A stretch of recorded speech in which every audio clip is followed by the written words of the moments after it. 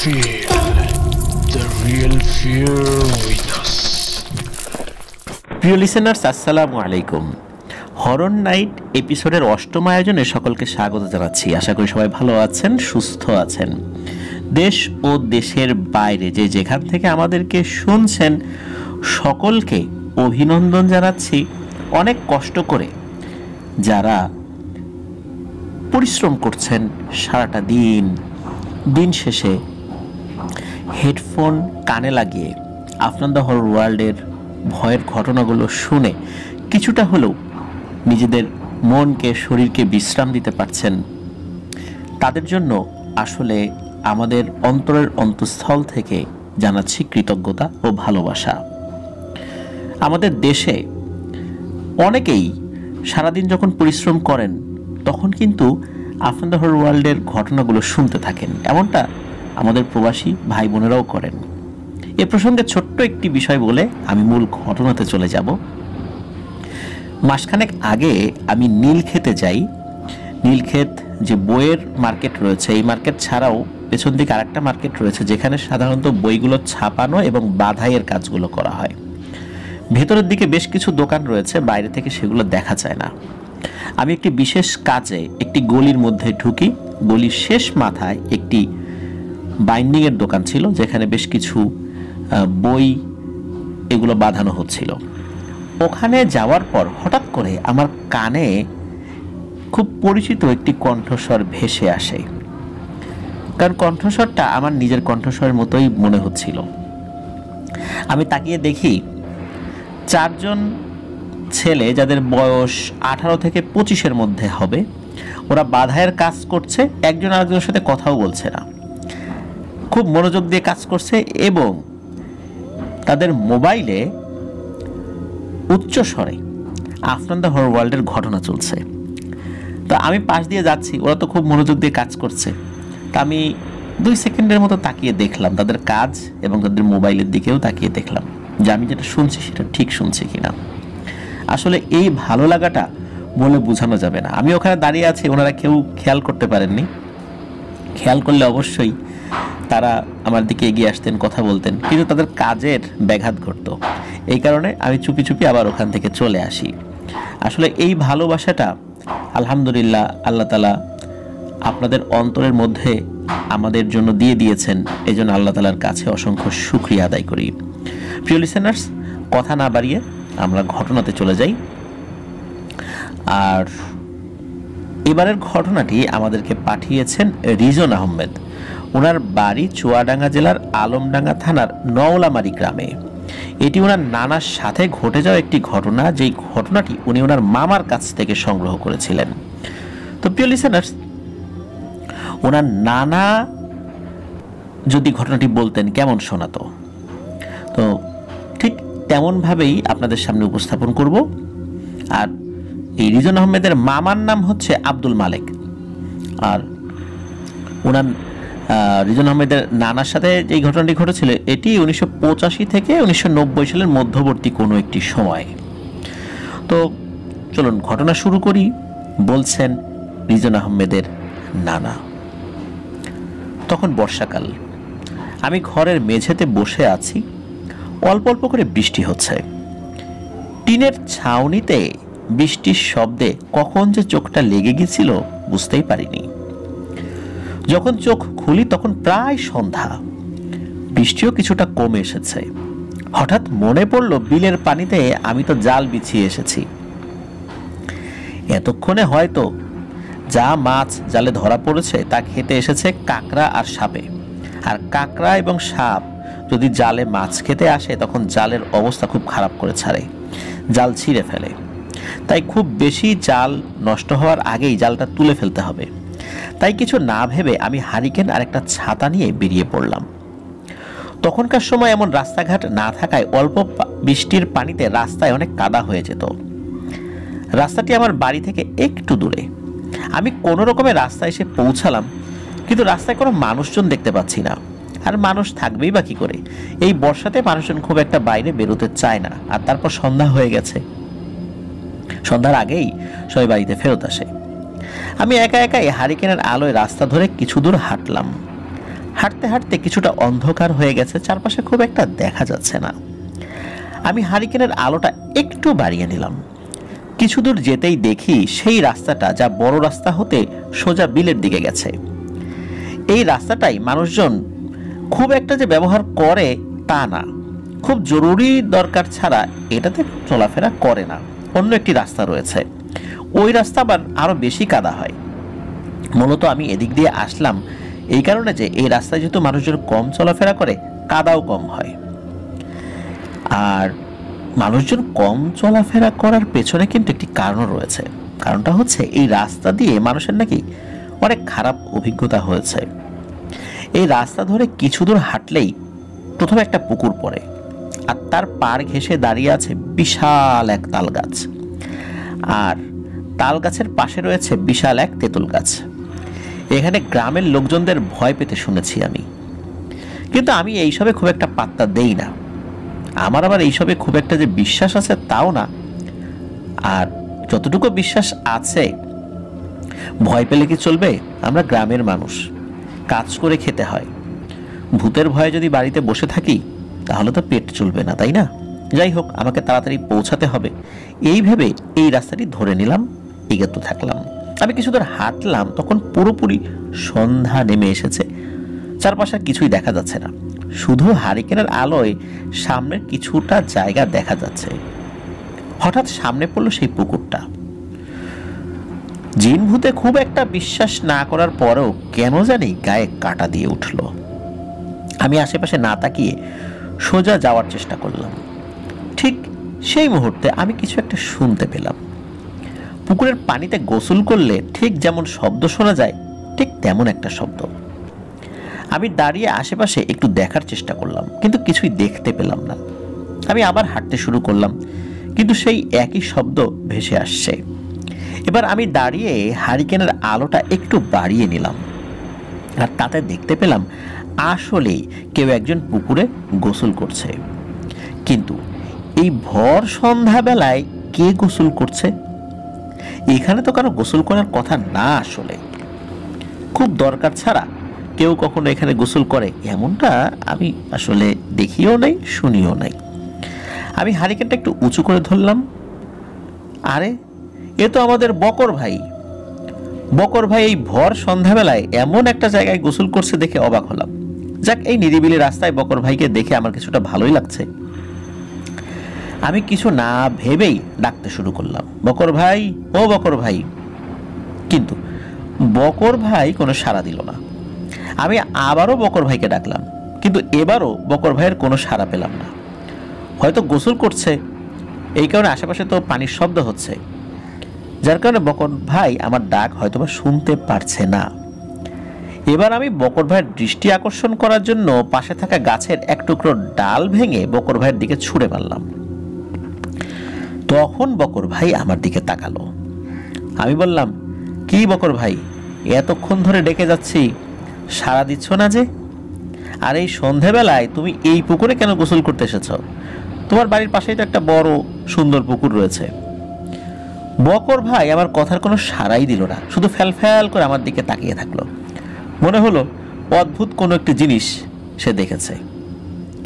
আমি তো অবাক হয়ে গেলাম। বকর ভাই তো এরকম মানুষ না, সে তো সবসময় মানুষের সাথে ভালো করে কথা বলে, খুব রসিক মানুষ, হাসি তামাশা করে এবং খুব মিশুক মানুষও বটে। কিন্তু আমার মতো এত কাছের মানুষকে দেখে এখন কেন উনি কথা বলছে না? আমি বললাম, বকর ভাই কথা বলছো না কেন, বোবা হয়ে গেলে নাকি? তারপরেও কোনো জবাব নেই। আমি খেয়াল করলাম বকর ভাইয়ের চোখগুলো কেমন যেন অদ্ভুত রকমের জ্বলছে। আবারও ভাবলাম হারিকেনের আলো চোখে পড়ার কারণে হয়তো এমনটা মনে হচ্ছে। এবার আমার কেমন যেন অদ্ভুত লাগলো, কেন যেন সত্যি সত্যি আমার ভয় হতে লাগলো। আমি এখন কি করব ভাবতে দেখি বকর ভাই পানির নিচে ডুব দিল। আমি চারদিকে তাকিয়ে দেখলাম, কিন্তু বকর ভাইকে আর কোথাও উঠতে দেখলাম না। মানে ডুব দেওয়ার পর যে আবার ঘাটের দিকে উঠবে বিষয়টা এমন নয়, আর ওই পুকুরে কোনো ঘাটও ছিল না। তো আমি অনেকক্ষণ দাঁড়িয়ে রইলাম, কিন্তু বকর ভাইয়ের কোনো পাত্তাই নেই। বকর ভাই সবসময় হাসি তামাশা করে, হয়তো আমার সঙ্গে এমনটাই করছে। হয়তোবা কোথাও পা পিছলে পড়ে গিয়েছিল, তাই এখানে গোসল করছিল বাড়িতে যাওয়ার আগেই। এই সমস্ত আমি ভাবছিলাম। আর এটাও ভাবলাম হয়তোবা বকর ভাই আমাকে দেখে একটু মজাই করলো, অদ্ভুতভাবে তাকিয়ে থাকলো, ডুব দিয়ে চলে গেল, পরে আমাকে দেখলে হয়তোবা বলবে। এই ভাবতে ভাবতে আমি আমার কাজের দিকে মনোনিবেশ করলাম। আমি বিলের পথে রওনা দিলাম। এত কিছু হওয়ার পরে আমার অনেকটা দেরি হয়ে গেছে, তাই আমি তাড়াতাড়ি করে হাঁটতে লাগলাম। কিছু দূর যাওয়ার পর আমি একটু থমকে দাঁড়ালাম। আমার মনে হতে লাগলো অনেকগুলো মানুষ যেন আমার পিছন পিছন হাঁটছে। আমি কিছু না ভেবেই পেছনে ঘুরে দাঁড়ালাম, কিন্তু কাউকে দেখতে পেলাম না। তবুও অনেকগুলো মানুষ একসঙ্গে কাদার ভেতর দিয়ে হাঁটলে যেমন শব্দ হয়, এরকম শব্দ হয়েই চলছে। তারপরও আমি মনকে বুঝিয়ে সামনের দিকে হাঁটতে লাগলাম। কিছু দূর যাওয়ার পর আমি শব্দগুলো আর শুনতে পেলাম না। ততক্ষণে বৃষ্টিটা ধরে এসেছে, মানে থেমে এসেছে। তাই আমি ছাতাটা বন্ধ করে হাতে নিয়ে বিলের পথে হাঁটতে শুরু করলাম। বিলের কাছে পৌঁছাতেই আমি দেখলাম যে অনেকগুলো আলো আমার জালটাকে ঘিরে রেখেছে, মানে যেই জায়গাটাতে আমার জাল ছিল তার চতুর্দিকে বেশ কিছু আলো রয়েছে। আমি একটু অবাক হলাম আর ভাবলাম হয়তো কিছু মানুষ হাতে হারিকেন নিয়ে আমার জালের মাছগুলো চুরি করতে এসেছে। তাই আমি দূর থেকেই তাদের উদ্দেশ্য করে বললাম, এই কে রে বেটা, আমার জালের পাশে কি করছিস তোরা? লাঠি নিয়ে আসবো নাকি? এই কথা বলে আমি বিলের পানিতে নেমে পড়লাম। বিলে অন্য সব সময় হাঁটু পানি থাকে, আর এখন বর্ষাকাল, তাই আমার কোমর সমান পানি ছাড়িয়ে গেছে। আমি জালের কাছে পৌঁছাতেই আর কাউকে দেখতে পেলাম না। ভাবলাম আমি এসেছি দেখে হয়তোবা এই চোরগুলো পালিয়েছে। আমি আর দেরি না করে জাল তুলতে শুরু করলাম। জাল তুলতে গিয়ে আমি একটু আশ্চর্যই হলাম। আমি দেখলাম জালে যে মাছগুলো ধরা পড়েছে তার একটা শরীরেও কোনো মাংস নেই। দেখে মনে হচ্ছে কেউ যেন মাছগুলোকে সেদ্ধ করে তার গা থেকে মাংসগুলো খুলে নিয়ে গেছে এবং মাছের কাঁটাগুলো রেখে গেছে। আমি যেন আমার মনকে কিছুতেই বোঝাতে পারছি না যে এমনটাও হয় নাকি। পুরো জালে যতটুকু মাছ ধরা পড়েছে প্রত্যেকটা মাছেরই একই অবস্থা। আমি কি করব আর কি ভাববো বুঝতে পারছি না। আমার প্রচণ্ড ঘাম হতে শুরু করলো। আমি ঝটপট জাল গোছাতে শুরু করলাম। আর ঠিক তখনই দেখলাম বিলের মাঝখান থেকে একটা আলো আমার দিকে এগিয়ে আসছে। হয়তো কেউ নৌকায় করে মাছ ধরে বাড়ির দিকে যাচ্ছে। আমি ভাবলাম ভালোই হলো, একসঙ্গে বাড়ি যাওয়া যাবে। আমি অনেক সময় ধরে আলোটার অপেক্ষা করলাম, কিন্তু আমি স্পষ্টভাবে বুঝতে পারছি আলোটা আমার দিকে আসছে, অথচ আলোটা দূরেই থেকে যাচ্ছে। আমি অনেকক্ষণ অপেক্ষা করলাম, আনুমানিক প্রায় 45 মিনিটের মতো। এবার সত্যি আমার অনেক ভয় হতে লাগলো। একটা আলো আমার কাছে আসতে এত সময় কেন নেবে? অথচ আমি দেখছি আলোটা আমার দিকে চলে এসেছে। এবার আমি তাড়াতাড়ি করে বাড়ির পথে হাঁটতে শুরু করলাম। এবার আমি যে পথে এসেছিলাম সেই পথে বাড়ি ফিরতে আর সাহস হলো না। তাই সচরাচর মানুষ যেই পথে আসা যাওয়া করে সেই পথটাই ধরলাম।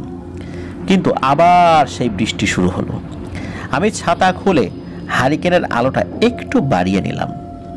আমি একটু পেছনে তাকাতেই দেখি আলোটা আমার পিছু পিছু আসছে।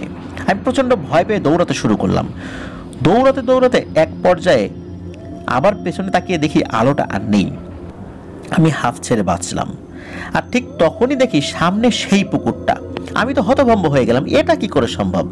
আমি তো অন্য রাস্তা ধরে বাড়িতে যাচ্ছিলাম, কিন্তু এই রাস্তায় আমি কি করে এলাম? আমি খুব ভালোভাবে বুঝতে পারলাম আমার সঙ্গে খারাপ কিছু হতে যাচ্ছে। এসেই যখন পড়েছি আর কি করার, আমি একটু একটু করে সামনে যেতে লাগলাম। আর একটু এগোতেই দেখি সেই বিশাল তেঁতুল গাছটা। আমার আর কোনো দিকে তাকানোর সাহস হলো না, কিন্তু না চাইতেও আমার চোখ চলে গেল তেঁতুল গাছটার দিকে। আমি দেখতে পেলাম তেঁতুল গাছের ডালটাতে কিছু একটা ঝুলে আছে।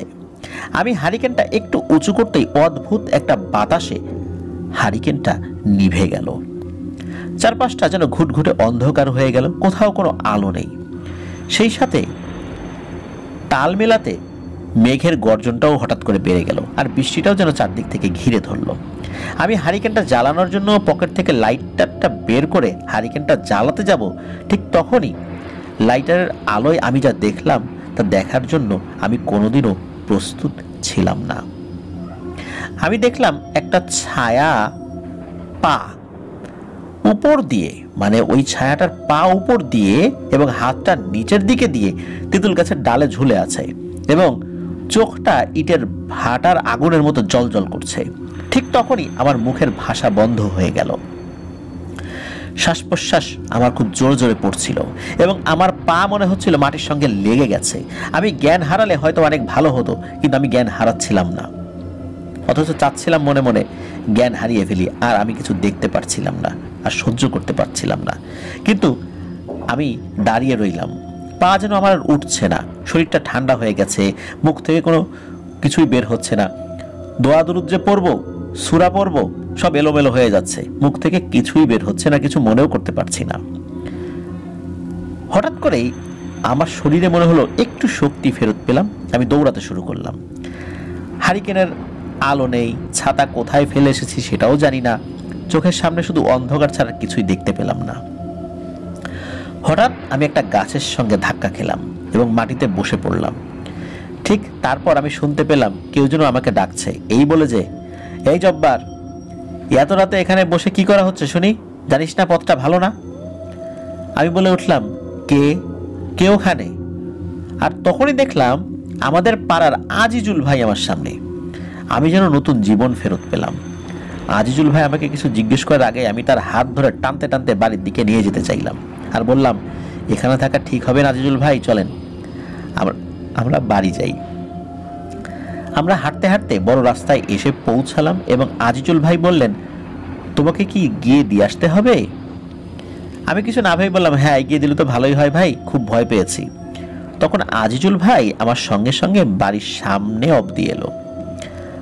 আমি বাড়ির সামনে এসে আজিজুল ভাইকে কিছু বলতে যাব, আর ঠিক তখনই দেখি আজিজুল ভাই আমার পাশে আর নেই। আমি বাড়ির মধ্যে ঢুকতে যাব, হঠাৎ করে কেউ যেন ফিসফিস করে কানে বলে উঠল, আজকে কিছু করতে পারলাম না তোর, অপেক্ষায় থাকলাম, দাঁড়া, এক মুহূর্ত সুযোগ পেয়ে নেই, শুধু আমাকে বিরক্ত করার শিক্ষাটা তোকে দিয়ে দেব আমি। এটা শোনার সঙ্গে সঙ্গে আমার আর কিছু মনে নাই, আমি জ্ঞান হারালাম। তারপর আমি যখন চোখ মেললাম তখন দেখি আমি বিছানায় শুয়ে আছি। আমি জানতে পারলাম কেউ আমাকে নাকি ওই তেঁতুল গাছটাতে ঝুলন্ত অবস্থায় দেখতে পেয়ে আমার বাড়িতে খবর দিয়েছে। আমার পা গাছের ডালের সঙ্গে বাঁধা ছিল আর হাতটা নিচের দিকে ঝুলেছিল। অনেক কষ্টে আমাকে নিচে নামানো হয়, খুব সাবধানে। 2 দিন ধরে আমার জ্ঞান ছিল না, এমনকি প্রচণ্ড জ্বরে আমি অনেক অসুস্থ ছিলাম। তারপর আমি ধীরে ধীরে সুস্থ হই। কিন্তু কথা হলো, আমি তো আমার বাড়ির সামনে চলে এসেছিলাম, তারপর অজ্ঞান হয়ে যাই।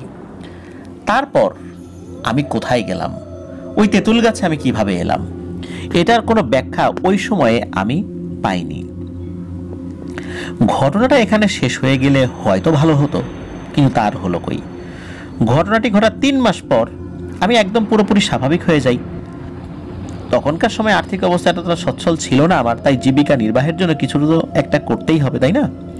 তখন বর্ষাকাল হওয়ায় মাঠ ঘাট সব পানিতে তলিয়ে গেছে, তাই ক্ষেত খামারে কাজ করার কোনো সুযোগ ওই সময় ছিল না। মাছ ধরা ছাড়া আমি আর কোনো পথই খুঁজে পাচ্ছিলাম না। তবে এখন আর একা একা মাছ ধরতে যাই না, সঙ্গে করে কাউকে না কাউকে নিয়ে যাই। সেদিনের ঘটনাতে জালটা হারিয়ে ফেলেছিলাম, হাতে কোনো পয়সা কড়ি না থাকায় জাল কেনা সম্ভব হয়ে ওঠেনি। কিন্তু মাছ ধরার অন্য একটা উপায় ছিল আমার কাছে, গ্রামের ভাষায় যেটাকে আমরা কোচ বা ট্যাটা বলে থাকি, যেটা বানানো হয় লোহার ছোট ছোট ফলা বা শিক দ্বারা। তাই একদিন সময় করে গ্রামের কিছু লোকজন মিলে আমরা মাছ ধরার উদ্দেশ্যে বিলের পথে হাঁটতে থাকি। বিলে যাওয়ার পর আমরা দলে দলে বিভক্ত হয়ে বিলের বিভিন্ন স্থানে মাছ ধরতে থাকি। আমরা একটা দলে ছিলাম 3 জন, আমি, ফারুক ভাই এবং ফয়সাল কাকা। আমরা কিছুটা দূরে দূরে মাছ ধরতে থাকি, কারণ এভাবে একসঙ্গে থেকে মাছ ধরা যায় না। কিছুক্ষণ মাছ ধরার পর আমি বিশ্রাম নেওয়ার জন্য বিলের মাঝখানে একটা উঁচু ঢিমিতে গিয়ে বসি। ফারুক ভাই এবং ফয়সাল কাকা তখনও মাছ ধরতে ব্যস্ত, ওরা আমার থেকে বেশ কিছুটা দূরে। আমি বিশ্রামের ফাঁকে একটা সিগারেট ধরে আর সেটা টানতে থাকি। আমি শার্ট পরতাম, ওই শার্টের যে বুক পকেট সেটাতেই লাইটার এবং সিগারেট রাখতাম, কারণ পানির মধ্যে নামলে কোমর পর্যন্ত অনেক সময় পানিতে ডুবে যেতে হতো, তখন এই লাইটার এবং সিগারেট নষ্ট হয়ে যেত। এই জন্য শার্টের বুক পকেটেই এগুলো রাখতাম। তো কিছুক্ষণ পর আমি দেখতে পাই কোনো একটা ছায়া পানির ভেতর দিয়ে আমার দিকে এগিয়ে আসছে। এটা আমাদের গ্রুপেরই কেউ হবে ভেবে তার দিকে লাইটের আলোটা ফেলি। বলে রাখা ভালো, তখনকার সময় এক ধরনের লাইটের প্রচলন ছিল যেটা পেন্সিল ব্যাটারি দিয়ে চলতো, আর ওটা খুব একটা আলো হতো না, চিকন পাতলা একটা টর্চ লাইট ছিল। তো লাইটের আলো সেটার উপর ফেলার পর আমি যেটা দেখলাম, সেটা দেখার জন্য কোনো মানুষই প্রস্তুত থাকে না। আমি দেখতে পেলাম এটা সেই অবয়বটা যার পা উপরের দিকে এবং মাথা নিচের দিকে, হাত নিচের দিকে ছিল। আর এই জিনিসটা যেন হাতের উপর ভর করে পা উপরের দিকে দিয়ে পানির উপরে আমার দিকে হেঁটে আসছে। তখন চিৎকার দেওয়ার মতো কোনো শক্তি আমার দেহে ছিল না। আমি শুধু আল্লাহর কাছে প্রার্থনা করছি এইভাবে যে আল্লাহ এর থেকে আমাকে উদ্ধার করো, না হলে আমাকে অজ্ঞান করে দাও, আমি আর দেখতে পারছি না। কিছুক্ষণ পর আমি খেয়াল করলাম অবয়বটা আমার কাছে আসতে পারছে না। তখন আমার মনে পড়ল আমার কাছে তো আগুন রয়েছে, যার কারণে হয়তো বা এই জিনিসটা আমার কাছে আসতে পারছে না। তখন আমার সাথে থাকা যে সিগারেটগুলো ছিল একটার পর একটা ধরাতে শুরু করলাম, কিন্তু মাত্র কয়েকটা সিগারেটই ছিল। খুব বেশিক্ষণ যে এটা দিয়ে আমি কন্টিনিউ করতে পারবো বিষয়টা এমন নয়। এদিকে ফাঁকে ফাঁকে আমি ডাকার চেষ্টা করছিলাম আমার সঙ্গীদেরকে, কিন্তু চিৎকার করার মতো কোনো আওয়াজ মনে হচ্ছে আমার গলা দিয়ে বের হচ্ছে না। কিছুক্ষণ পর এই অন্ধকারের ভেতর আমি দেখতে পেলাম দুটো চোখ আর মুচকি হাসি। চোখ ও মুখের দাঁতগুলো ইটের ভাটার আগুনের মতো জ্বলছিল। এবার আমি আল্লাহর নাম নিয়ে জোর একটা চিৎকার দেই। তারপর আর কিছুই মনে নেই আমার। পরের দিন সকালে জ্ঞান ফেরে। বুঝতে পারি আমার শরীর প্রচণ্ড ব্যথা, কেউ আমাকে খুব উপর্যুপুরি আঘাত করেছিল। আমি জানতে পারি ওই ঢিবির একটু পাশেই আমাকে অজ্ঞান অবস্থায় পাওয়া যায়। ফারুক ভাই আমার চিৎকার শুনে ঢিবির কাছে এসে এবং এসে দেখে আমি এভাবে পড়ে আছি। তারপর তারা আমাকে উদ্ধার করে। এরপর আমাকে একটা হুজুর দেখানো হয়। হুজুর বলে মূলত ওই দিন গোসল করার সময় যেই অবয়বটা আমার দিকে তাকিয়েছিল ফ্যাল ফ্যাল করে, ওই অবয়বটা নিজেও বুঝতে পারেনি যে কেউ কোনো একজন মানুষ তাকে দেখছে। আর এতেও কোনো সমস্যা ছিল না। মূলত আমি যখন ডাল ভেঙে ওই অবয়বটার দিকে ছুঁড়ে মারি এবং তার কিছুটা অংশ তার গায়ে লাগে, এই জন্যই মূলত ওই অবয়বটা ক্ষিপ্ত হয়েছিল। আর এই কারণেই আমাকে সে বিরক্ত করেছে। আর বাড়ির কাছে গিয়ে অজ্ঞান হয়ে যাই। যখন ওই অবয়বটা আমার পিছু নিয়েছিল তখন একটা ভালো জিন আমাকে সাহায্য করে, কিন্তু আমি বাড়ির কাছে আসার কারণে ভালো জিনটি চলে যায়। এরপর আমি যখন বাড়ির ভেতরে ঢুকতে যাব, ওই সুযোগে ওই অবয়বটা আমার কানের কাছে এসে ফিসফিস করে বলে একটা কথা, যার প্রেক্ষাপটে আমি অজ্ঞান হয়ে যাই। আর এই সুযোগেই মূলত ওইখান থেকে নিয়ে ওই গাছের সঙ্গে আমাকে ঝুলিয়ে রেখেছিল। কিন্তু আমাকে মেরে ফেলা ওদের উদ্দেশ্য আসলে ছিল না, মূলত আমাকে ভয় দেখানোই উদ্দেশ্য ছিল। তো সেই হুজুর আমাকে রুকিয়া করে দেন, ঝাড়ফুঁক করে দেন, আমাকে কিছু আমল দেন, সেগুলো আমি করতে থাকি। আলহামদুলিল্লাহ, আল্লাহর রহমতে আমি সুস্থ হয়ে যাই। এটি ছিল ঘটনা। এরপর থেকে আমার সাথে আর কিছুই হয়নি। প্রিয় লিসেনার্স, এটি ছিল ঘটনা রিজন আহমেদের পাঠানো, যেটা ওনার নানার সঙ্গে ঘটেছিল। আর ঘটনাটি ওনার মামার কাছ থেকে উনি সংগ্রহ করেছেন। অসংখ্য ধন্যবাদ জানাচ্ছি রিজন আহমেদ আপনাকে এই ঘটনাটা শেয়ার করার জন্য। প্রিয় লিসেনার্স, মাছ ধরতে গেলে কিছু কিছু ঘটনা তো হয়। মূলত মাছ ধরতে যাওয়ার পর কিন্তু ওনার সাথে ঘটনা ঘটেনি। ঘটনাটা ঘটেছিল উনি মাছ ধরতে যাওয়ার সময়, যখন উনি এভাবে ওনার পরিচিত একজনকে দেখেছিলেন যে পুকুরে গোসল করছে। কিন্তু আসলে ওই জিনিসটা ওনার পরিচিত সেই বকর ভাই ছিলেন না। আর এটা তো ওনার জানার কথা না।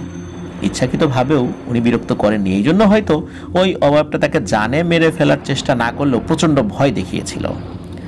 প্রিয় লিসেনার্স, আশা করছি ঘটনাটি আপনাদের ভালো লেগেছে। আপনাদের পাঠানো ঘটনাবলী নিয়ে ভয়ের শিহরণ বইটি আমরা প্রকাশ করেছি প্রান্ত প্রকাশন থেকে। বইমেলার 95-96 নম্বর স্টলে আমরা এই বইটা রেখেছি। ইনশাল্লাহ আপনারা সেখান থেকে বইটি সংগ্রহ করতে পারবেন, আর রকমারি থেকেও বইটি সংগ্রহ করতে পারবেন। প্রিয় লিসেনার্স, অনেকেই আপনারা এসেছিলেন, অনেকের সাথে দেখা হয়েছে, খুবই ভালো লেগেছে। এত লিসেনারদের সাথে একসাথে কখনো দেখা হয় না। এক অন্যরকম অনুভূতি, যেটা আমি ভাষায় আসলে প্রকাশ করতে পারবো না। আপনাদেরকে ধন্যবাদ যারা কষ্ট করে এসেছিলেন আমার সাথে দেখা করার জন্য। প্রিয় লিসেনার্স, যারা এখন আমাদের সাথে যুক্ত আছেন, অনুগ্রহ করে আমাদের লাইক বাটনে কিন্তু প্রেস করে দিতে ভুলবেন না। যারা আমাদের চ্যানেল এখন সাবস্ক্রাইব করেননি তারা দ্রুত সাবস্ক্রাইব করে ফেলুন প্লিজ। আর যারা সাবস্ক্রাইব করে ফেলেছেন অসংখ্য ধন্যবাদ, জাযাকাল্লাহু খাইরান। আপনারা যারা ঘটনা পাঠাতে চান তা লিখে অথবা রেকর্ড করে যে কোনোভাবে ঘটনা পাঠাতে পারবেন afnanthehorrorworld@gmail.com এই ইমেল অ্যাড্রেসের স্পেলিংটাও আমরা আমাদের ভিডিও ডেসক্রিপশনে দিয়ে রেখেছি, সেখানে গিয়ে স্পেলিংটা চেক করে নিতে পারবেন। আর আমাদের ফেসবুক পেজ এবং গ্রুপ রয়েছে আফনান দ্য হরর ওয়ার্ল্ড নামে, যার লিঙ্কগুলো কিন্তু আমরা আমাদের ভিডিও ডেসক্রিপশনে দিয়ে রেখেছি, সেখানে গিয়ে আপনারা আমাদের পরিবারের সদস্য হয়ে যেতে পারবেন। আপনারা আপনাদের মূল্যবান মতামতগুলো পোস্ট করে বা কমেন্ট সেকশনে জানাতে পারবেন। প্রিয় লিসেনার্স, আসছে সোমবার রাত 10:59 অমীমাংসিত রহস্যের আরও একটি এপিসোড নিয়ে আপনাদের সামনে ইনশাআল্লাহ হাজির হচ্ছি। সবাই ভালো থাকবেন, সুস্থ থাকবেন, আমার জন্য দোয়া করবেন, আমার পরিবারের জন্য দোয়া করবেন, আপনাদের জন্য দোয়া রইল, আপনাদের পরিবারের প্রত্যেকের জন্য দোয়া রইল। মহান আল্লাহ সুবহানাহু ওয়া তাআলা আমাদেরকে ভালো রাখুন, সুস্থ রাখুন, নিরাপদে রাখুন, আফনান দ্য হরর ওয়ার্ল্ডের সাথে রাখুন। আসসালামু আলাইকুম।